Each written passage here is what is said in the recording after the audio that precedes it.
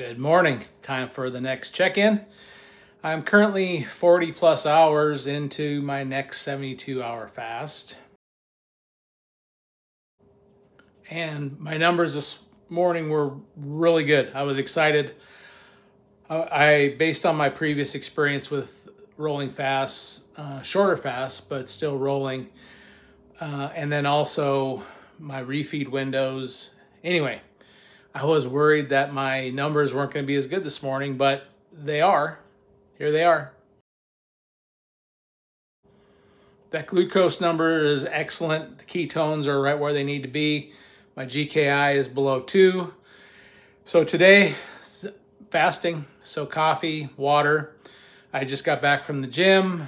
Tomorrow, if you noticed on the timer, the 72-hour target is up tomorrow at 3:30 p.m. I probably will continue overnight into Sunday morning. And the reason I'm doing that is because I'm planning for the timing for my next fast and going into Thanksgiving. So planning ahead, working on being consistent, being patient, and the goal is to, of course, just be less fat. See you in the next one.